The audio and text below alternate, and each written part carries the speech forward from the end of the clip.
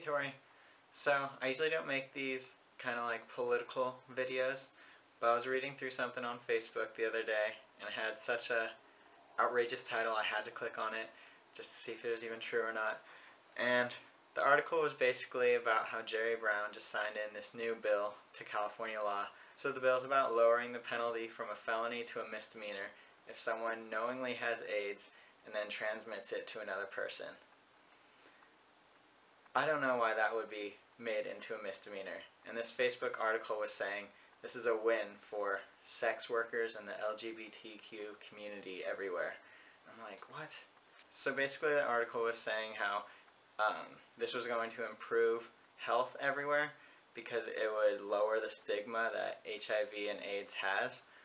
But just because you're normalizing it doesn't mean it's going to make the disease any better. Also, when it comes to normalizing it and like lowering the stigma that people have around the disease, I'd much rather not have the disease in the first place rather than have it and have there be less of a stigma to it.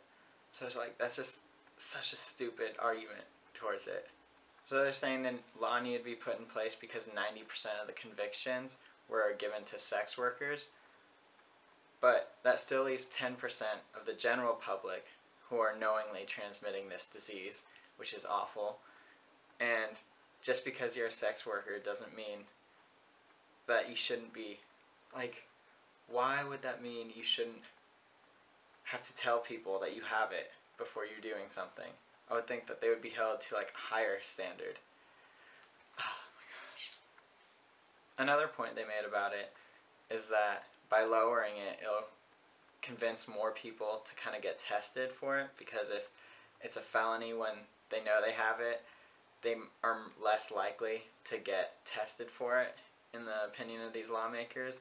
But it's like, these people should just be getting tested on their own for their own health because of how terrible of a disease it is. It's like, just because you lower the penalty for it doesn't mean all these people are just going to rush to go get tested now.